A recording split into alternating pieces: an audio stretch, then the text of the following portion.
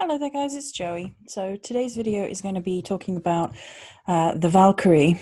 The Valkyrie as an interesting crossover between Nordic mythology and Celtic mythology, as well as lessons under the Valkyrie, which is to do with identity, interestingly enough. And we're going to get into all of that in a little minute. I'm just going to just say first and foremost, apologies for there not being many videos at the moment. Everything is really crazy busy right now. And videos for YouTube are kind of like the last thing to get done. And the reason for this is manifold. YouTube is on a sliding scale of what they keep doing to creators isn't great. And they keep like messing around with what, if people use certain words, it's getting very restrictive. A lot of people are looking at Twitch, looking at different platforms, and I've got to say that's in the fore of my mind right now, to move away from what is becoming a dying platform. I think it's unfortunate, but there we go. The content is still available in many other places, and I'm not going to stop YouTube until we get to the point where it's they're basically looking at words like pagan and stopping people talking about things, which may happen given the unfortunateness of how YouTube has been going lately. Anyway, this is a requested video. There are requested items at the end of the video, but we're going to be having a whole long talk about some mythology, about some poetry, about some themes, and about spiritual personal gnosis with the energies of the Valkyrie. So it was interesting to me initially when I was asked to conduit and work with Valkyrie energy, and I was not sure what I was going to get. I think we all kind of expect the it's kind of the She-Ra Valkyrie image. And it's, the blonde hair and the big white wings and then the like metal helmets. And there was something very off about this perception to me. And it meant that at first I was like, how am I going to connect with this? Because there's something off about this for some reason. I don't feel that there's like a spiritual pool to delve into here, and I'm not sure why. And what it ended up being is that the Valkyrie energy didn't come into this like that kind of thing at all. They actually were supplying me initially with kind of like this really interesting poetry, which was not typical. It was very much like many voices, and so many voices and speaking different lines. I'm going to read that to you now as best I can, because it was quite multi-layered, so it wasn't necessarily that the lines followed one another. It was maybe in a conversation, maybe threads of a song. Singing to the lost, that's the thing. I am not a shining beacon, I do not guide. Thudding of blackened wings foretelling death, blood-weaving entrails. Blood-soaked prophetic weaving, what entails within those entrails? A savage lust. You would demote us, sanitizers, saw down our vicious edges. Battle stands to nothing, a lover's grip, ? We are befallen. We are fate and death. We are the bone jaw snapping closed, a heavy gurgle of man's last utterance. Nothing so fragile, wingless, you'd make us, break us, torment us. We are befallen. We are fate and death. And I was like, huh? Because I was like, this sounds like a Bathe energy. This sounds like a battle crow death energy. And so that's the first thing that I got before I'd had a look at any of the mythology, before I'd had a delve beyond the presentation of Valkyries as they usually get presented. And that was really interesting to me, because I was like, this energy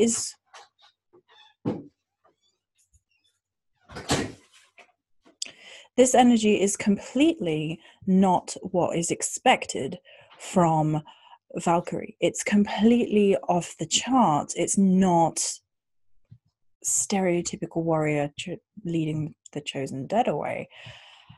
So I had a look for some mythology, and I found some very interesting poetry, and some of the most interesting poetry is where it bleeds into Celtic mythology. So I'm going to read to you from, let me get the correct title, because I wrote the title down, The Battle of Clontarf, 1014, which is set in Ireland, Vikings invading Ireland.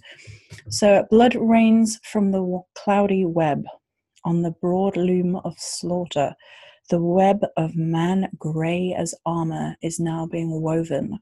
The Valkyries will cross it with a crimson weft.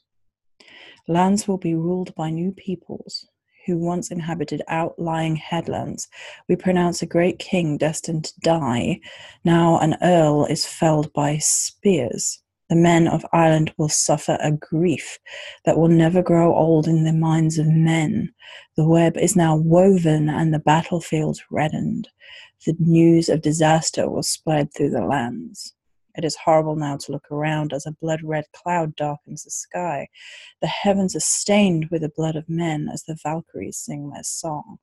We sang while victory songs from the young king hail to our singing. Let him who listens to our Valkyrie song learn it well and tell it to others. There was a little bit more in different, I'm wondering if it's different interpretations, because I have a slightly different one written down with slightly more aggressive language, if you can imagine. The warp is made of human entrails. Human heads are used as heddle weights, the heddle rods and blood-wet spears. The shafts are iron-bound, and arrows are shuttles. With swords we will weave this web of battle. The Valkyries go weaving with drawn swords. Hild, and now I'm going to butcher the names, I apologize. Hild and Hjothruml and Sengrid and Sviegel. Spears will shatter shields, will splinter swords, will gnaw like wolves through armor. And it's so aggressive. It's really not kind of like female angelic figures leading chosen warriors to Valhalla. That's not what this is at all. This is aggressive. This is death dealing, death bringing, death prophesy. This is it's very much in that kind of darker, battle-worn, battle-weary war goddess energy, completely and utterly. And so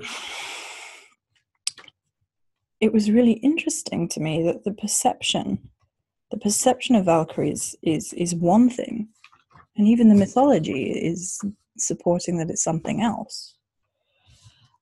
And that's when it begins to get interesting to me, because it showed an interlinking between Viking and Celt. You have this poem is said to be set in Ireland, where the Vikings were invading Ireland in 1014.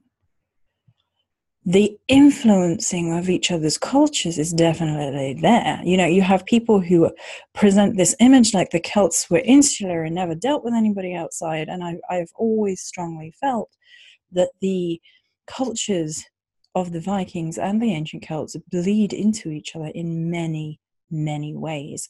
And battle and the presentation of battle and the divine influence of battle and the bloodthirstiness of spirits involved in battle is clearly at a parallel between these cultures. And Valkyries seemed to have this prophecy of death, which is very Babe-like, very Morrigan-like in many, many ways. So it's interesting to me that you know, they when the first poetry came through and it was all these voices, the thudding of blackened wings foretelling death was a big energy that came forward. The wings were not like shining white with shiny silver She-Ra kind of headbands. That's not what I was getting at all. I was getting something much more primal, darker, much more vicious. Nothing's so fragile, wingless, you'd make us, break us. And we're not having any of that. And I was like, okay, I'm on board now. Because the energy of this is much more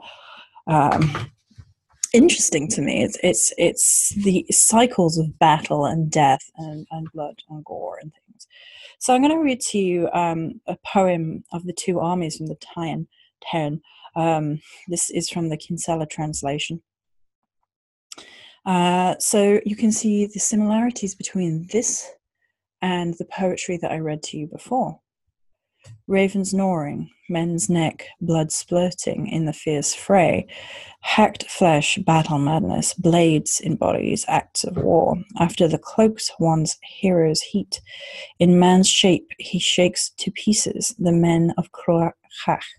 With hacking blows, war is waged, each trampling each.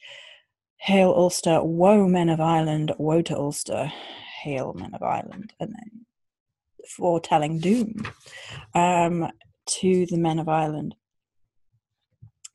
And so it was really interesting to me that there were these energies that crossed over with war gods, particularly Morrigan and Bave, with the Valkyrie, and Valkyrie being war maidens, maybe goddesses initially, maybe spirits attached to Odin and Freya, depending on the interpretation,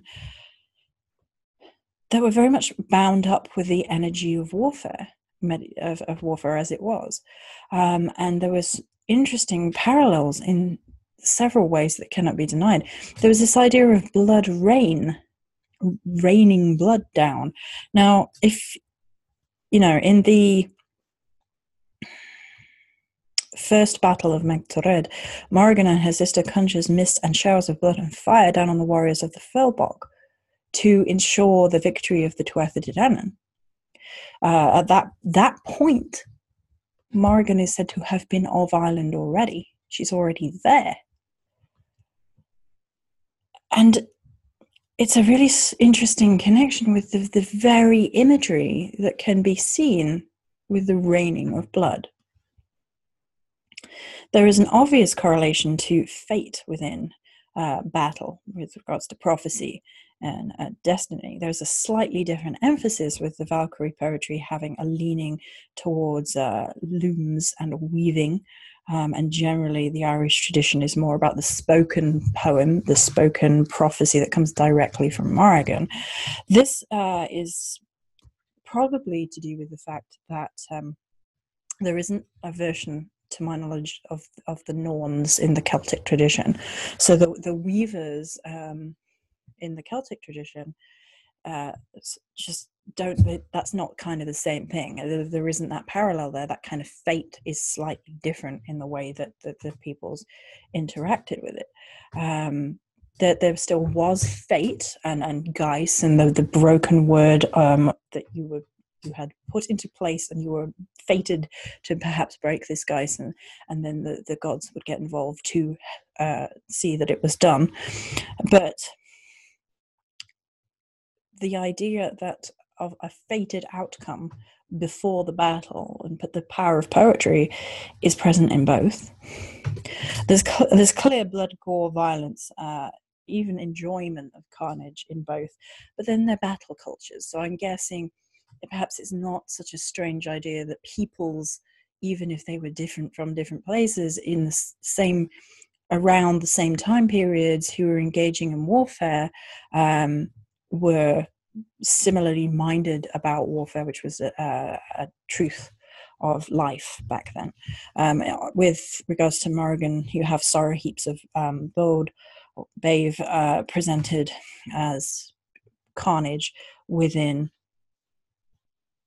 battlefields and stances. So it's really interesting to me that in the mythology even you have Valkyries influencing, participating in the outcome of battle, taking lives, and the fact that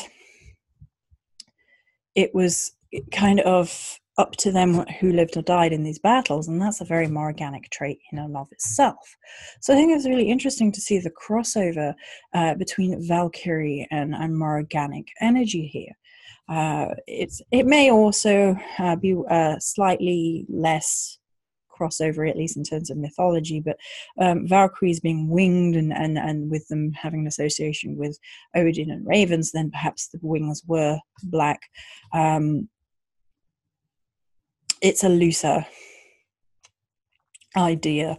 There is the connection there through carrion crows, ravens on the battlefield as a strong emblem, because obviously ravens and crows would have been present omnivores eating the dead on battlefields. So they would have been a physical image that could have stuck in the minds of people who were presenting their mythology and presenting an image for their mythology.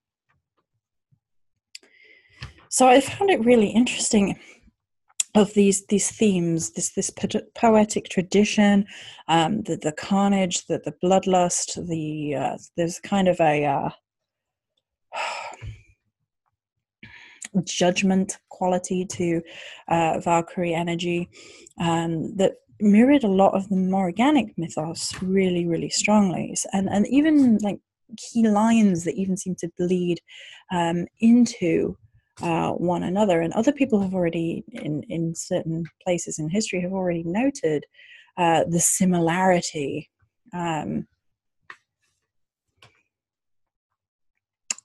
to the two cultures. It is worth saying that though the saga, the Battle of Clontarf, some scholars have pointed out there are discrepancies between the poem and what is known of what actually happened, and suggested that the poem was originally tied to the Battle of Confey in 1917, was a battle fought in Ireland between Norse invaders and the King of Leinster, or Gor Mac Ella. Probably butchering that name as well. The Irish defeat led to the recapture of Dublin by the Norse dynasty that had been expelled from the city 15 years prior. But it is worth noting the interlinking of warfare between the Vikings and the Celts. And this comes hot on the heels of a really interesting post from Irish Central, which has a massive genetic study revealing that Irish have more Viking and Norman DNA than previously thought. So that can be found on irishcentral.com, or I've shared it on Starry-Eyed Supply's Facebook page. And I will read you a little bit, which I think was interesting because of the fact that it shows that borders aren't what people seem to think they are. Researchers at Trinity College Dublin believe that Viking and Norman invasions of Ireland have made a more striking impression on the DNA breakup of the country than previously thought. They have discovered 23 new genetic clusters in Ireland not previously identified, leading to the belief that we have more Viking and Norman ancestry than previously evidenced.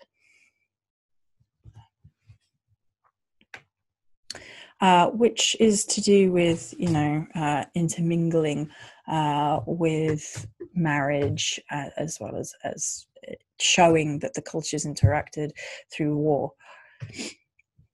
By comparing 1,000 Irish genomes with over 6,000 genomes from Britain and mainland Europe, genetic clusters within the west of Ireland in particular were discovered for the first time, leading the researchers to investigate if invasions from the Vikings and Normans to the east had influenced genetics.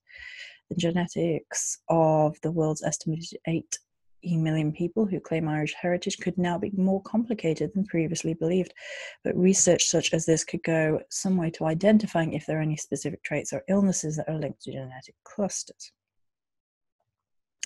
Anyway, this news didn't really shock me whatsoever. It's always been something that history has been fairly telling of, which is the exploration, the invasion, the intermingling of peoples throughout history. People tend to have this idea of borders as if we've, at some point in history, we were very, very separate. I feel like the opposite is probably true. Like, depending how far back you go, you have the land is all amalgamation, and people walked from one to the other, and people settled in certain places, and then the plates separated, and we have countries separate now. So initially there was a togetherness. The separation comes later, and once we have seafaring, invading, exploring people throughout history, I think that, to be honest, that is the breaking down of the idea that we all lived very closed off lives. It, to me, is another nail in the coffin of the idea that you have to have certain kind of ancestry to follow certain types of spiritual path. Ancestry is one of those strange topics that comes up as a kind of justification process within spirituality. I've had an interesting journey with ancestry of late, and it kind of seemed to climatize, I guess, no, accumulate, crescendo into this final kind of thinking about Valkyrie energy. This is kind of like the final step on that, was to do with identity, as I mentioned, because they came at the tail end of lessons of identity, so it was really interesting.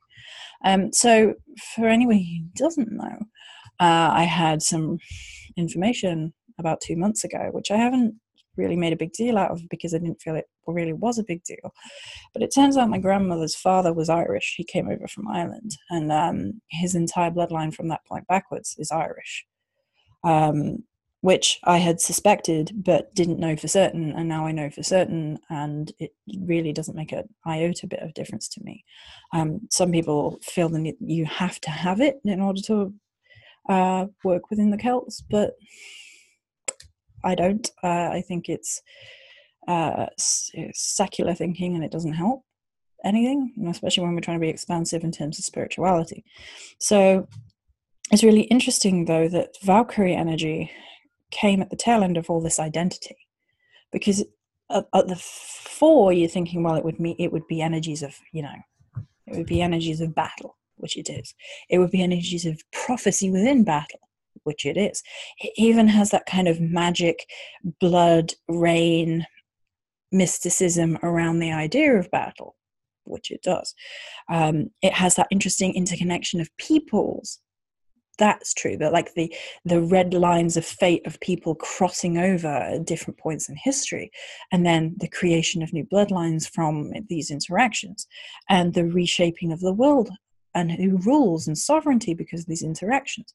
So it's very interesting in terms of like a political stage, and the chess pieces move around depending on invasion and battle and blood and prophecy, and in the minds of the spirits and the gods with regards to these things, which it definitely does. It alters the course of destiny and fate. Definitely all these energies are definitely present within Valkyrie. And Valkyries have an authority, though, which I feel like everything I've ever seen has kind of denied them a little bit. Like, they're not servitors. From the energy that I have gotten, from the mythology that I have read, they seem to have chosen who would die that day. They did. They weren't just like servitors and messages service. They're not Meals on Wheels. I mean, it's a really strange kind of how they get put down, sanitized in a way. I do not guide. It literally came up in the poetry when connecting with their energy. It's not about guiding. It's about authority. They don't want to be demoted. You would demote us, sanitizers, saw down our vicious edges. We are the bone jaw snapping closed, the heavy gurgle of man's last utterance. They are death. So that was really interesting. And that kind of forces them to look at identity in different ways. So the Valkyrie energy is much more aggressive, much more active, much more at the fore. And I think, again, it feeds into this energy that people just are afraid of death. And history, people kind of shy away and try to rose-tinted glasses some of the violence of history, some of the blood, some of the gore, because war is now something that happens elsewhere in the world. We don't see it. We're not faced with it mostly. And the only things we're faced with now are acts of terrorism or tragedy. And people have some interesting coping mechanisms to cope with difficult times. And I think this is part of what has become part of our identity. We've become a little bit fragile in how we interact with the difficulties of life, the real difficulties. When we're faced with death, when we're faced with blood, when we're faced with gore, when we're faced with pain, when we're faced with life-altering decisions that we don't want to make, when we're faced with struggle and strife. Because all of these lessons come into a more organic practice, and they definitely come into these energies of Valkyrie. When faced with recent energies to do with identity myself, about who are you, when you find that self under threat, you begin to realize that certain elements don't matter so much, and it's more about an internal possession of authority. And Valkyries have that authority. It's just that the world around them has kind of seemingly tried to sanitize them again into pretty shiny blonde maidens that lead the way to Valhalla. And that's true within energies of, like, from when I found like Freya energies as well, like her bloody vicious side. Sometimes people kind of make her all, you know, buxom and sensual because that's easier to digest somehow, but Freya's energies are very, very vocally aggressive on many occasions. She demands blood every time, so as does Morrigan. And so that interconnectedness between war goddesses is interesting in terms of personal gnosis and the things that get presented within our path. And I think there is definitely an energy here if you need to trust your own inner sovereignty, your inner authority, and you need to get with the truths of life and stop pretending that things are less than they are. Things can be ugly and messy and chaotic and difficult and pull you to pieces left, right, and center, but they can still be valuable and worthwhile and necessary and even beautiful in their macabre way. Stop trying to saw down your edges. Definitely that energy here. Fate and death. I mean, things that cannot be changed. Certainty is an interesting energy within Valkyrie and within the identity, because who you are is kind of certain. You should be certain of yourself at the same time as knowing that you can evolve and change. After a certain point, you kind of know who you are. You're not in question. You just kind of alter and change a little bit and grow a little bit and try and do better and try and elevate and try and ascend, but still at core, you know who you are in terms of identity.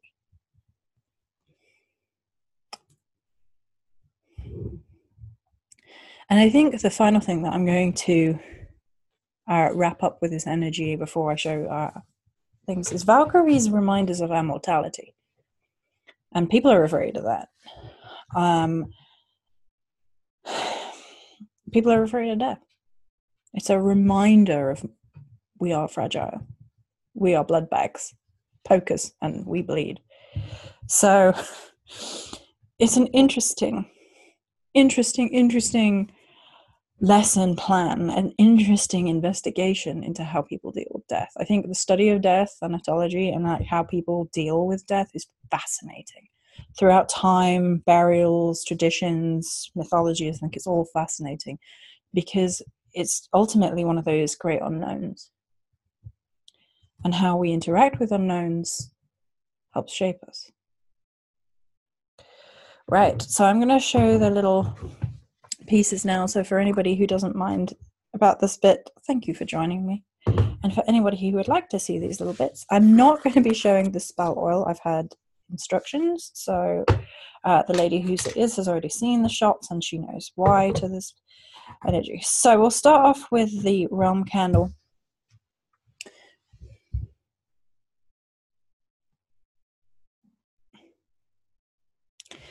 And its sigil, which was channeled through. The realm candles are designed to be meditational aid. You're supposed to be able to light the candle, use the sigil, and focus and be transported to a realm. So this is very much battlefield of the Valkyrie. We have this really beautiful color of kind of like an iron, and we had that iron armor mentioned earlier, and I had to remake it twice just to get the color that I wanted. It's very much to do with blood on battlefield, and you have a little sovereign twist with a little hint of gold, a little bit of that armor underneath. And it kind of has that prophecy feel too, the prophecy of battlefields, that death, that Valkyrie beating wings, beating heart, beating. It's very kind of aggressive, but not in like a hostile way. It's just because it's a war field, it's a warfare energy. So it's very much about taking it to that place. The lady requested salt. So again, it has a battlefield energy. It's very death and blood energies woven into it. So working with Valkyrie energy for me has that battle energy first and foremost, that death, that confrontation of self and sovereignty and purpose. It's kind of a pull yourself right up to your full font of your power energy. Very, very much so. And protection, especially against malevolence in battle and things, is very for it with the salts. Temple of the Valkyries. Hi. This is powerful, powerful, powerful. Again, it has a battle energy, a little bit more of a woodland energy in, just to weave in a little bit, a grounding within the temple. So the Temple of the Valkyries doesn't necessarily have to be pure battlefield.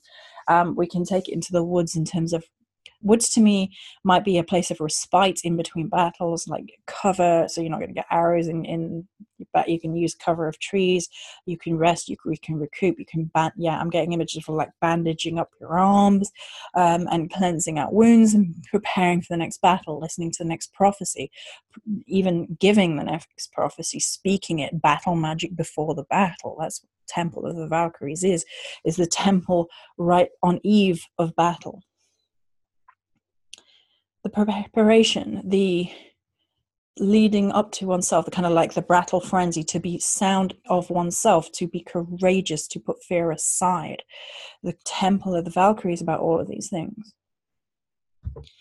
And then we have the anointing oil, which I can show, it may be one of my new favorite scents, because it's light earthy, but then there's kind of like this spice, and it's like an earth spice. So it's very much,